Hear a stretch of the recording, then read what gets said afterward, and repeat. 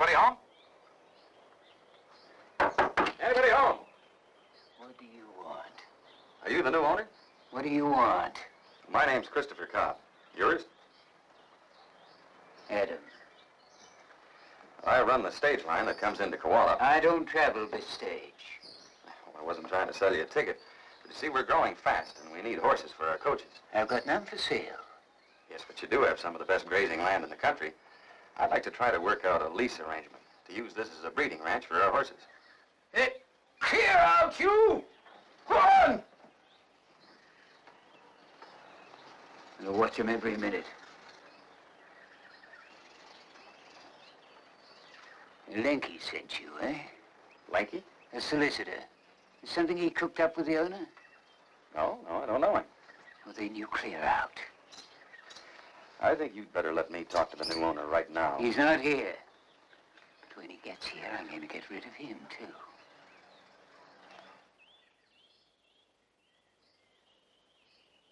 Yes, Mr. Cobb. The new owner, Mr. Joe Acton, should have been here some 10 days past.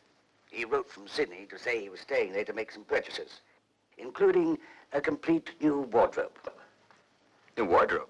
Well, I'm afraid Mr. Acton hasn't a true picture of circumstances here.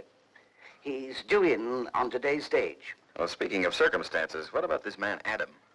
Well, I gather he didn't like your proposition. No. Adam doesn't respond well to change. He's a little odd. But he's kept the place up since old Mrs. Carter's death. Do you know her very well?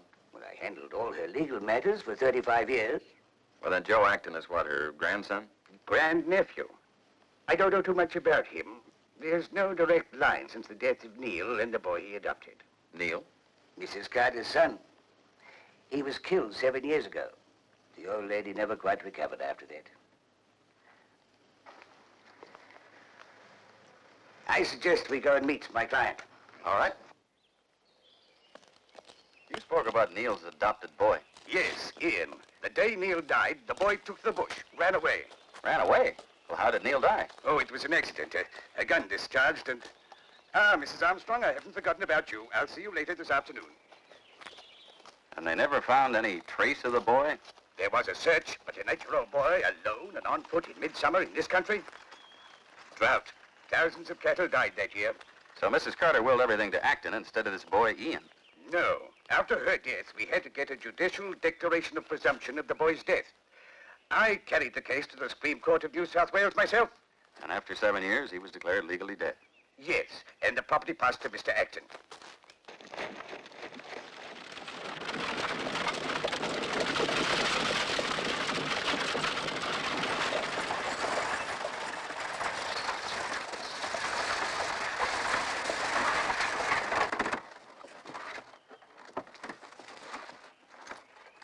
He was definitely to be on today's stage. Lionel, there was supposed to be a Mr. Joe Acton on the stage today. Anybody like that on your manifest? I'm Joe Ann Acton. Miss Acton, I'm Harold Lenky. How do you do? I hope you had a pleasant journey. Yes. Of course, experienced dressmakers are very hard to find in Sydney. Of course. Miss Acton, may I present Mr. Christopher Cobb? Mr. Cobb owns the stage line. It's a pleasure to meet you, Miss Acton. As soon as you get settled, there's a little something I'd like to discuss with you. You see, we need good grazing land to breed coach. I'm sorry, Mr. Cobb. I don't intend to enter trade. But I would appreciate it if you'd drive me to the estate as soon as possible. You're going out to the estate, too? Yes, of course. All right, madam, if you do us the honor of staying right where you are, we'll be underway. Mr. Linky? Right. Okay, Lionel.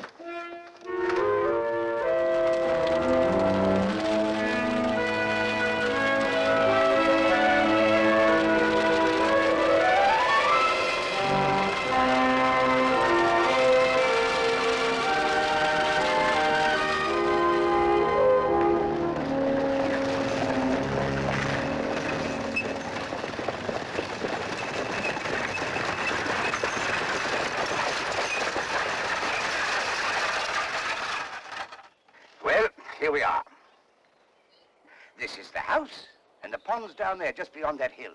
There's a very good well, and... Do you mean to tell me that this is all there is to it? As far as the buildings are concerned, yes. 50,000 acres, and that's the manor house.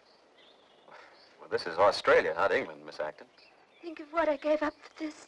What did you give up? Alfred, for one. Alfred? He was going to be head one day.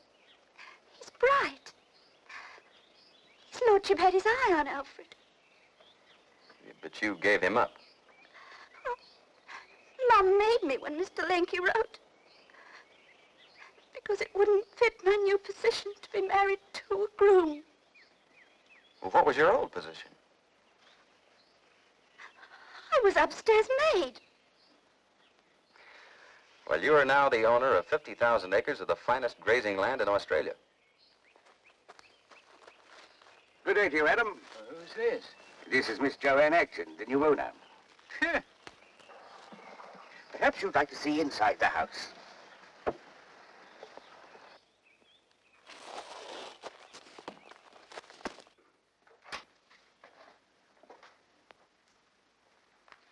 Are there no servants? No one but him?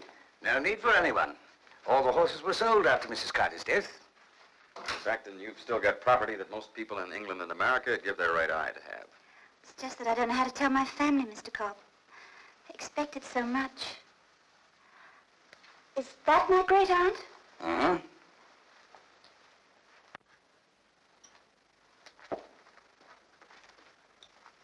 What's this? That's the gun that killed Neil Carter. What? There are 3 bedrooms and a good-sized kitchen. Let me show you the rest of the house.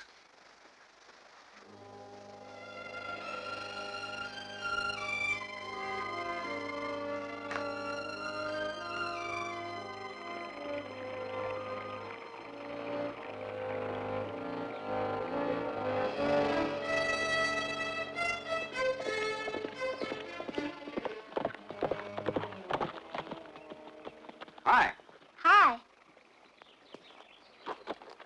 Can you stand a little company? I was wondering when you'd be along, Mr. Cobb. Mr. Lanky was out to see me this morning. Yes. He told me that you weren't interested in leasing, but just selling. Yes. With the money, I can buy my family a good home. Not what they expected, certainly, but at least enough to be comfortable. And Alfred? That's over. Still not suitable to your position. I made it very definite when I told him. Well, Mr. Lanky and I worked out an amount that we think is fair. Yes, he told me. No, my wildest dreams a year ago, I never imagined that much money. Yet I felt cheated and disappointed. I guess we none of us know how lucky we really are. And people who do can never be cheated, Joe. You know, I'm beginning to understand what people see in this country. It's so wild and open and untamed. Well, it is a big country, and it is wild. Kind of like America, people leaving the cities to strike out across the plains in search of a new life. I'm beginning to like it here. Do you like it well enough to stay? I don't know. I almost think so. And yet I suppose I should be sensible. Mm-hmm. We should be sensible. And then, of course, there's Alfred.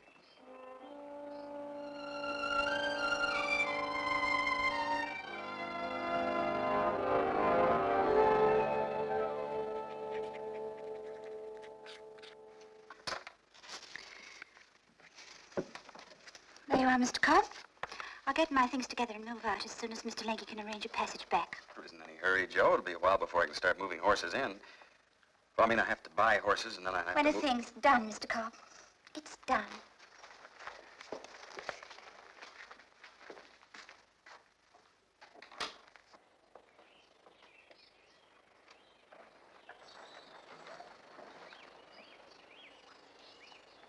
Well, Mr. Cobb, it's all yours now.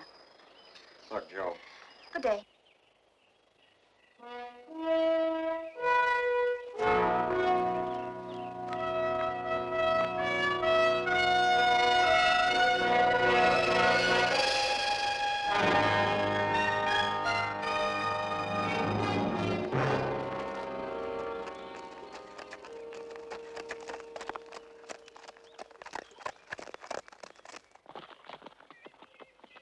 seem to like horses a lot. What's your name? Malumba. Well, Malumba, I'm going to be bringing a lot of horses in here. I'll need help, people to work with them. You live around here? That's my place.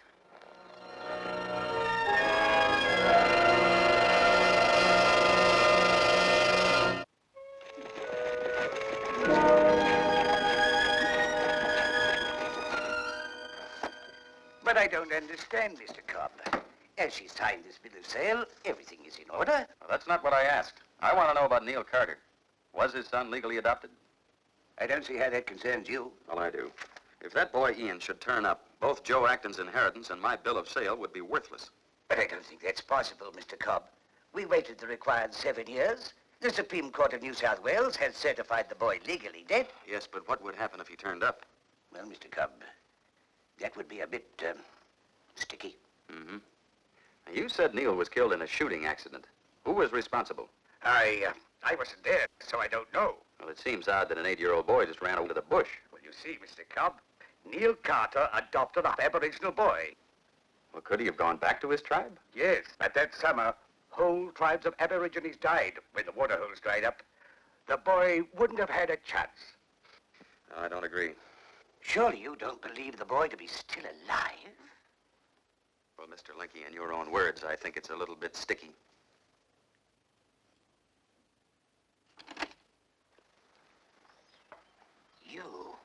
You clear out. Go on out. Now, just a minute.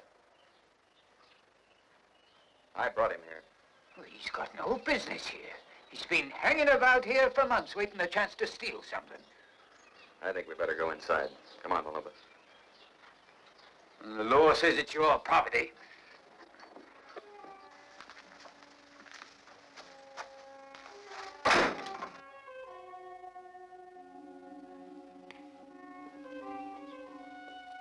How long have you known? I haven't. Then why were you so anxious to get rid of him? I thought it was possible, but I didn't know. I don't know yet. Grandmother. Are you sure now? There was a pet name he used for her. Ian? Ian? Do you remember that name? Why did you come here? Who told you? I come home. How'd you know where your home was? Not know. I walk this way, then find. Thought I heard voices. Mr. Cobb, Miss Acton, I'd like you to meet Ian Carter. Ian Carter? But he's dead. Yeah, that's what Mr. Linky thought. But he made it back to his tribe, north of the Hawker.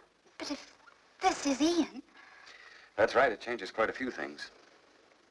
Chris, may I speak to you a moment, please? Outside?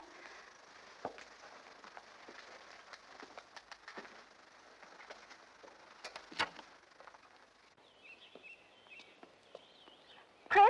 Mm-hmm. Surely you don't believe this boy is Ian? Yes. Yes, I do. Of course, the petition will have to be made to the Supreme Court to reverse the presumption of death Oh, order. but they can't. I've just sold it. Well, that has nothing to do with the law, Joe. Chris, you can't do this to me. I've already written to my family saying I'm coming home with the money. Well, I'm not trying to do anything against you. Anyway, what would he do with this place? Look at him. He doesn't even know how to live in a house. Well, then he'll have to learn.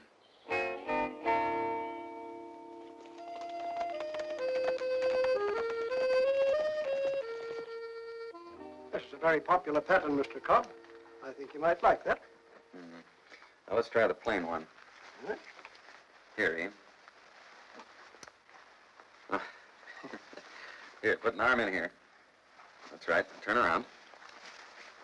The other arm goes in here. That's right. Like that. And then you see you've got all of these buttons to do up. Take a little getting used to, but here, take a look at yourself in the mirror. Come on. Good. I like. You like, huh? And you've got a lot of time to make up for, Ian. You've got to go to school, learn to read and write. There are an awful lot of things to learn. Learn ride horse? Well, you can do that too, but that's generally done after school. I like horse.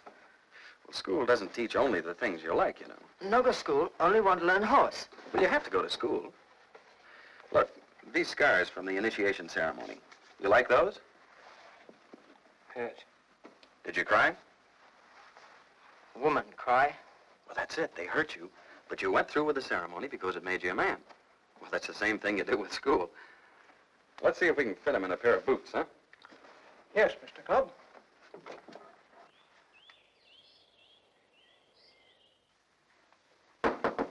Just a moment. What is it? What right's he got to run you off? There's no use discussing it. It's his place. But it's doing no favor to the boy or anybody else. He'd be happier in the bush. You close him up in 4 walls like this and he died. Like any other wild animal, they can't stand captivity. I'll take care of him. It's too late. There's nothing can be done. I can let him know what he's in for. He'll hop it soon enough. Not now.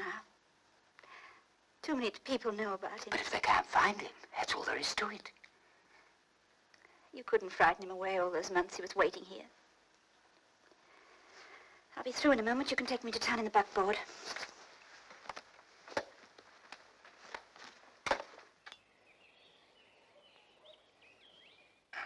That's all I need to know. It may be necessary for the boy to appear in Sydney. Well, I think that's fine. It's about time Ian had a look at civilization. Give him a chance to understand what he's going to school for. Just what is your interest in this, Mr. Cobb? I don't know. It just sort of happened to me. But I would like the court to grant me a lease on the property, with the money to be put in a trust fund for Ian. He seems to love horses, and I thought that maybe he could work with us after school, be getting practical experience as well as money to run the place in the future. That's very generous, Mr. Cobb. Oh, that's good business, Mr. Linky. Adam must be taking this very much to heart. Well, he's not exactly enthusiastic about Ian. They claimed Neil only adopted him to do Adam out of a share of the property. Why shouldn't he have a share? Adam is Neil's brother. He was specifically excluded from the will. Well, why was he excluded? Please, go horses now. Oh, all right, Ian. You run across to the stage office. I've got a couple of things to settle with Mr. Linky. I go.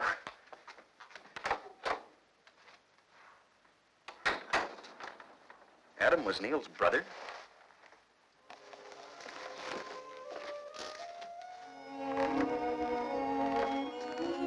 Adam!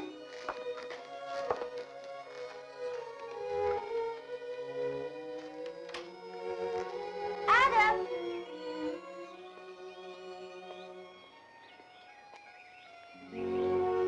Adam!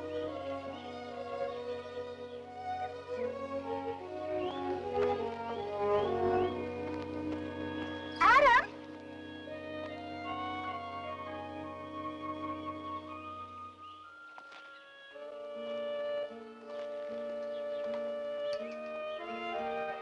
Adam?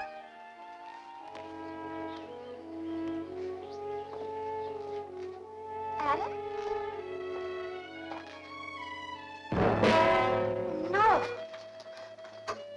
Adam, no. You got it, lad. You'll do fine. Good.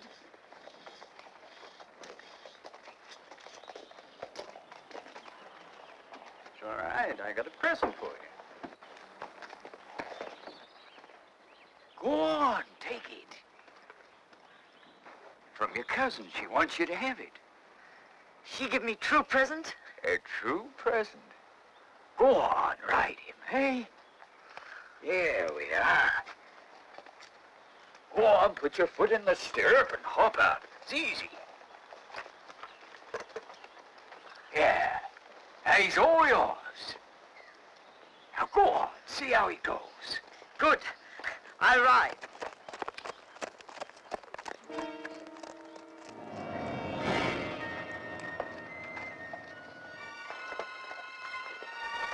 Good.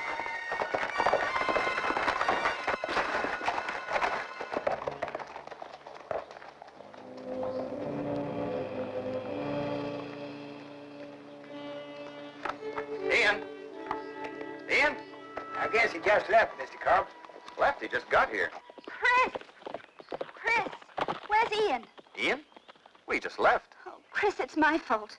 I didn't realize what Adam meant when he said he was going to frighten that boy away. Miss Acton, what's the matter? Adam took the gun and brought a horse for Ian. Adam? Well, what was he trying to do, lure him out of town? So he could use the gun. The same gun. What do you mean? Mrs. Carter hushed it up, but I think everyone here is convinced that Adam Carter killed his brother. Paul, saddle my horse. I'll get a rifle. Chris, I'm coming with you.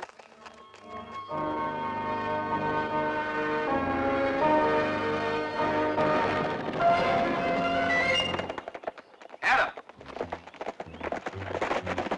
Adam, what do you think you're doing? He was stealing one of your horses, Mr. Cobb. That's a lie. You gave it to him.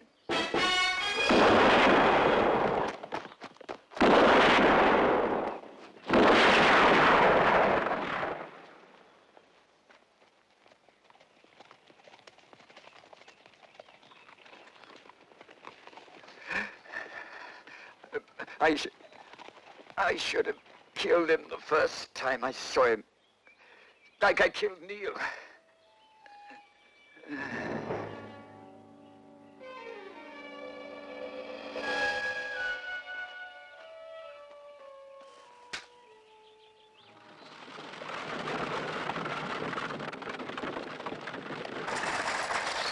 Now will you tell me why you brought me here? No. Alfred! I never dreamed. Why didn't you let me know? Oh, Chris, you did this. You're Mr. Cobb, sir. Pleased to know you, sir. Well, I'm pleased to know you, Alfred. Thank you, sir. We've got a lot of work to do. We're bringing in the brood mares tomorrow. We've got fences to mend and a whole lot of things. Ian here will give you a hand if he can spare the time from school. I spare. You're Ian, the horse lover. Me too. It's a fine team that brought us out, Mr. Cobb. Best I've seen since I left Devon. Well, thanks, Alfred, but they're not quite good enough. We've got to have the best teams in the world. We will, Mr. Cobb. We will.